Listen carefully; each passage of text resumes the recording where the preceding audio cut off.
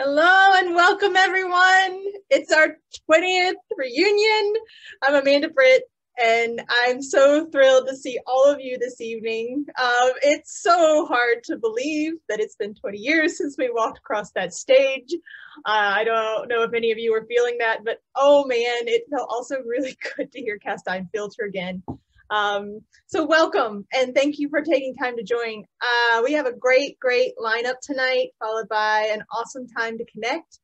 I'll admit it's unusual to see everyone through Zoom this evening. 5 years ago, I remember running into many of you in the Alvarez Union on Friday night with a drink, or outside with your families eating barbecue on that Saturday and fanning away the 90-degree heat on the Chambers lawn. I remember walking past Chambers at night and feeling that old pit in my stomach like I did when I pulled all-nighters. Thankfully, I've learned to manage my time better and hope you have. So again, welcome. It's really important to hold space for all of those memories that being on campus together represents. And yet now we just get to see each other over Zoom, see each other in our homes. So I look forward to seeing whose kids run by, whose dogs nose up to the screen. You might hear my dog. So I know this doesn't feel quite like the connection we'd hoped for at our milestone reunion, and hope the COVID veil will lift soon enough for all of us to be together again.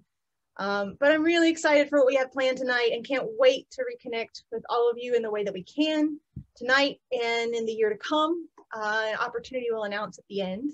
So what this past year and a half has shown me, and I'm sure many of you, is the importance of friendships and community and real connection, and especially bonds over time. And my Davidson time provided some of that strongest and longest relationships that I hold, and I look forward to celebrating those with you tonight. And the intent of this reunion night is to really connect and have fun. So we want you all to be present and engaged, and we're here for many of our classmates. And until we open up our cocktail party and break out into groups and able to chat, remember this is a large Zoom, so keep your mics on mute unless you're ready to speak in the cocktail hour, and we will cue you for that. Before we dive in, I want to thank our wonderful reunion committees. In planning our reunion, I've been so honored to work alongside terrific classmates, and want to acknowledge first our engagement lead volunteers who worked hard to make tonight possible. Eric Arnold, Scott Buchanan, Shaheen Counts, Emily Carmody Khan, John Kenyon, Jen Caldwell-Wilhelm, and a special nod to Kirk Willingham for making the throwback playlist that I've been listening to all day, and I hope you'll click on the link. And to our class gift lead volunteers, Elizabeth Brantley Boston, Mark and Rebecca Harris Cody, Jenny Goldhucks, and Eleanor Cross Young. So be sure, if you haven't made a donation already and want to, they're available to point you in the right direction. But now we are going to move on to the Spring Frolic event, which we will have our Robert Touchstone introduce and walk us through the mocktail. He's going to get the celebration going. And Robert is a contemporary liberal arts junkie of ours based in Charlotte, and has designed an especially great experience just for us. So don't worry, if you didn't order the Spring Frolics cocktail in a box, Robert has sent instructions, which Hannah will be posting in the chat box now, or you can bring any cocktail, any mocktail, any drink, water, whatever you like. And Robert, take it over. All right, I'm going to stand up. Is that okay? I feel like I can't tend bar without standing up. Sitting is a little weird. So good evening, and thank you for including me in your 20th class reunion. My name's Robert Touchstone. I'm coming to you live from Charlotte, and I'm really honored to be here with you to share a little bit about me and my passion for craft cocktails. My journey started into the world of bartending and mixology about, oh gosh, 19 years ago, give or take, when I finally turned 21 and could finally get behind a bar. It was my senior year of college, and I was so excited to actually get to make a drink. I love the science of it. I am a science nerd as well as an arts and theater buff. And so I really love how a well-balanced cocktail complements your food, it complements your experience, and of course, it's a fun spectacle to watch. So about 19 years later, I still get to dabble in this work. Since I moved to Charlotte about 15 years ago, I've been able to incorporate mixology and bartending into my real job, which I spend my days as a professional fundraiser for a nonprofit here in the Charlotte-Mecklenburg region. The main reason I'm doing this is because I really was frustrated with how catering companies didn't have the ability to do an elevated cocktail experience for some of my fundraising events. And I really wanted something a little more special for my donors. So I started out designing cocktails for my events, and the rest is history. Now I get to do a little bit more with events like yours. And I feel very fortunate to have a really cool day job where I have the opportunity to show my creativity, through beverage. And now let's talk about Spring Frolic. It's a drink I had a lot of fun creating, primarily with Eric Arnold, with some input from the committee. It really pays homage to your annual Spring Festival, much like we had at my college. And it's a refreshing take on a Moscow Mule. So are y'all ready to dive in? Okay, I'm gonna start with the mocktail version. Obviously, you wanna get yourself a nice sized pint glass. We're gonna make a little bit of a mess here because I don't have an ice bin. And you might see my dog come and clean up my ice mess because she loves to chew on ice. All right, for the mocktail, you're just gonna add about 1 3/4 ounces of the Spring Frolic cordial, which there are instructions for how to make if you would like, and then top it off with some ginger beer. Super, super simple. And once you add a little garnish, it looks very pretty and festive.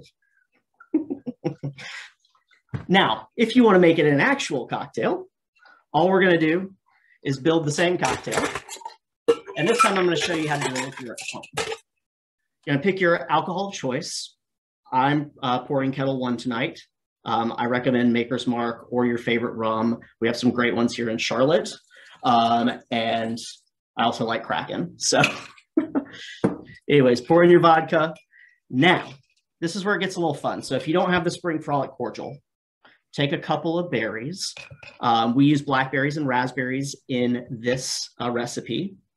And then you want about 2 to 3 mint leaves, fresh. These came from my garden. You just want to express the oil from the mint. So you get a nice little clap, drop it in, a little more ice, and then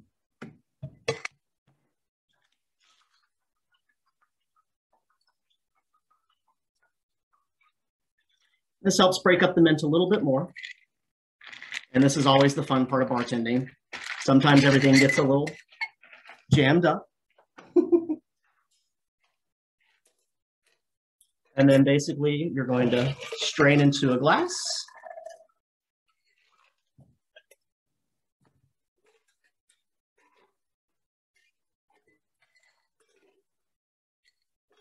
Nice. And then pour in your ginger beer again. Obviously, I've run out of ginger beer in that can, so I'm going to grab another one. And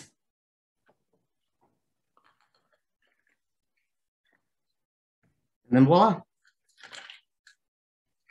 Garnish again, and you're ready to enjoy. And that's a Spring Frolic. So I'm going to hand it over to Eleanor, who I think is going to give you raise your glasses and a cheers. Oh, good. Hey, thanks, Robert. Hey, everybody. I'm so excited to see all of you. And I was asked to make a little toast on behalf of our class. So if everybody will grab a glass and join me.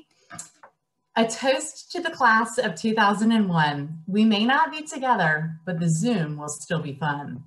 It's hard to believe that it's been 20 years, and I promise we'll find a time to celebrate here. For now, it's so good to see you, even in Zoom squares. And for those who aren't with us, we'll send up a prayer. But for now, raise a glass of whatever you choose, water, Summit coffee, or the Spring Frolics booze. To this college that brought us together long ago, for teaching humane instincts and helping us to grow. To memories of past and those yet to be made, to friendships that last over 2 decades. So here's to the class of 2001. Our years with Davidson have only just begun. Cheers, everyone. And now Elizabeth Brantley's going to give us an update on our class gift.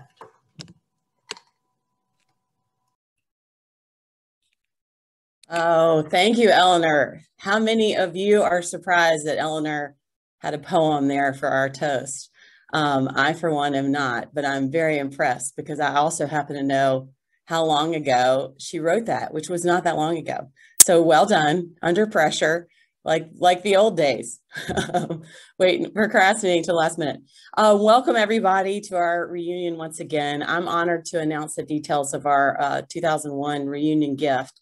And I just want to tell you all how thankful I am to see you and to share in our connection with Davidson. We have all had a tough 18 months in one way or another, obviously many, many more difficult than others for sure. But I have been really impressed with the way Davidson has continued to lead and produce graduates with the same humane instincts Eleanor just mentioned, and creative minds and shared values that we were fortunate enough to experience when we were there 20 years ago.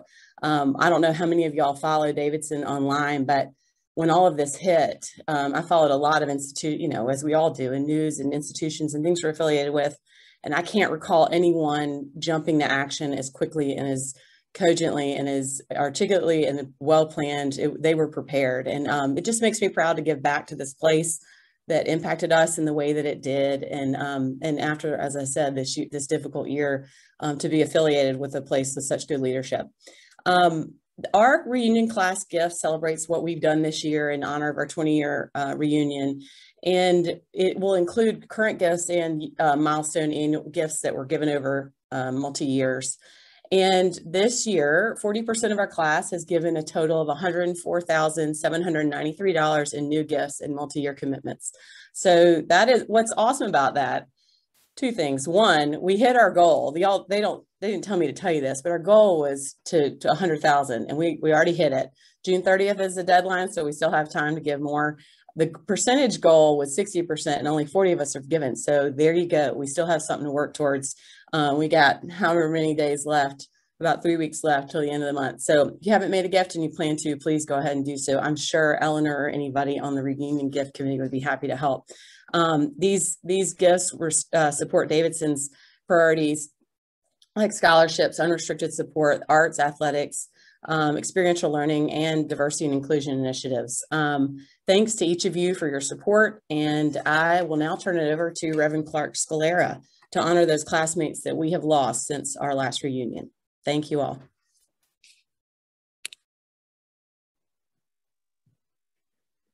All right, thank you, Elizabeth.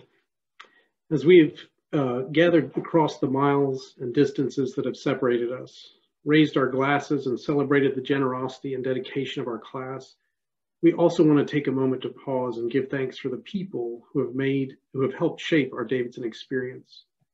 We remember those who worked and studied alongside us, helping us to develop humane instincts and disciplined and creative minds as we all prepared for meaningful lives of leadership and service. People who shaped us with their time, energy, and love, from professors and coaches to folks who folded our laundry and served us meals at Vail Commons, librarians, chaplains, alumni, and community members. There are so many who deserve our gratitude. There are many people on this call tonight who have impacted our lives as well, and we are grateful for one another. We recognize too that there are many who are not here with us this evening. Some have been kept away by commitment or a distance too great to bridge, or some grief too heavy to share. Additionally, since our last reunion, we have lost 3 members of the class of 2001, tragically and far too soon. Their journey with us has concluded, and so we pause now to join together for a moment of silence. In this time, I invite you to remember and give thanks for the lives of these 3 classmates, to acknowledge both the fragility and the gift of life and the impact that these 3 have made. And so I lift up the names of those classmates we have lost over these 5 years.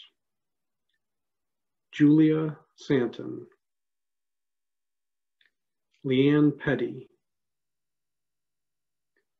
Matthew Hurley,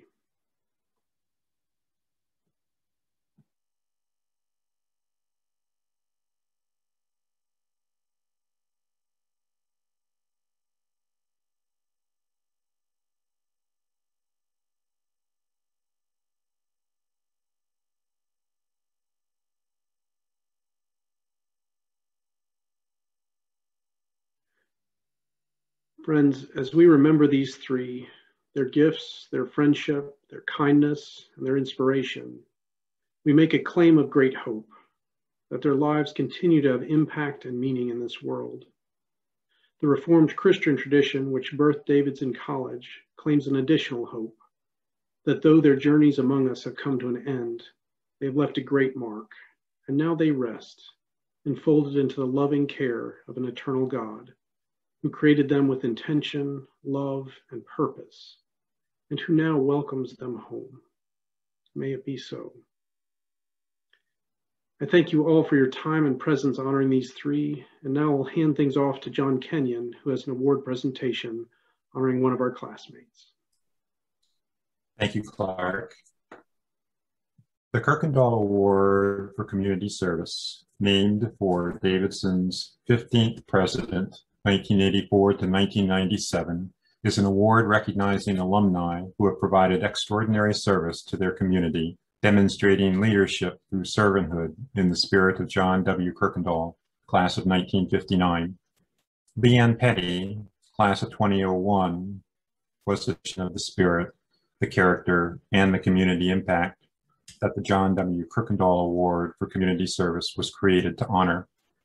For those who don't know me, my name is John Kenyon. As a classmate and lifelong friend of Leanne, it is my distinct honor, joy, and privilege to present her posthumously with this award. As a student, Leanne was committed to her friends, her studies, and the Honor Council on which she served. She knew nearly everyone else on campus, including most of the faculty and a large percentage of the staff, and she knew them beyond offering a simple hello. She knew about their lives and their families, too. Following Davidson, Leanne returned home to Birmingham, Alabama, and became a fixture in the community. She worked initially as a paralegal at Regions Bank, but her talents were quickly discovered, and she served as vice president and volunteer services coordinator. She received the Regions Better Life Award in 2014, the top honor given to a Regions associate for outstanding dedication and job performance, as well as exemplary involvement and commitment to the community. She was part of the 2018-2019 class of Leadership Alabama and recognized in 2016 in Birmingham Business Journal's Top 40 Under 40. In 2015, the bank tapped Leanne to serve as a loaned executive for the United Way. She said that her time there opened up her understanding of all the needs in the community, the many ways to serve, and an appreciation for all of those who help others find their own value and worth.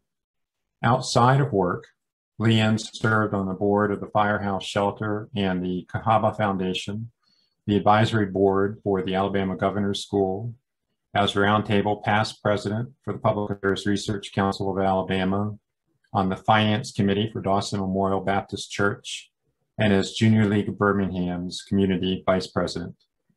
This year, the Junior League of Birmingham held its inaugural 100 Acts of Service in her honor, highlighting the theme, #LiveLikeLeanne. The program aims to inspire area residents' involvement in charitable activities around the community. Recently, a local publication wrote about Leanne's contributions in an article fittingly titled, A Servant's Heart. Reading that article, one cannot help but note how her heart for the person came to light. She woke up every morning and went to bed every night thinking about ways to connect resources and people, and loved others the way faith calls us to love. Nominations poured in for Leanne to receive the John W. Kirkendall Award for Community Service on the occasion of her class's 20th reunion. One said, quote, Leanne not only left behind family and friends who cared about her, but she also left behind a philanthropic legacy and a life of service. Even a few weeks prior to her passing, Leanne was ensuring that colleagues at Regions Bank had opportunities to volunteer in their community and that they were able to record their volunteer activities, end quote. Another noted, quote, I can say with confidence that it would be my and my classmates' distinct honor to celebrate Leanne, her brilliant heart and her legacy with such a high honor. Service was Leanne's life. Davidson was Leanne's love. And Davidson's highest alumni service honor is distinctly fitting for her. end quote. A third offered, quote, we say everyone is special, but Leanne really was singular. She was outgoing, popular, always looking out for others or helping others, intensely involved in charity or community service, and never dour about it. Everything she did seemed to be a passion, or at least a beloved pastime for her, end quote. One night when Leanne was 4 years old, her father remembers saying to her after she finished her prayers, God gave you a special heart, and I hope you will never let anything change it. Leanne stayed true to his words and lived her life with her heart wide open. For a life lived so well, but taken too soon, for the outpouring of love and joy she sent into the world, and for the countless lasting ways she left her communities and the people in them better than she found them. The Davidson College Alumni Association posthumously recognizes Leanne Petty, Davidson College class of 2001, with the John W. Kirkendall Award for Community Service. We have in attendance with us tonight Leanne's parents, David and Carol Petty, and Leanne's sister, Susan Petty Needler, and their families, who are here in her honor. If everyone can unmute themselves and give the Pettys and Needlers a round of applause. Hi.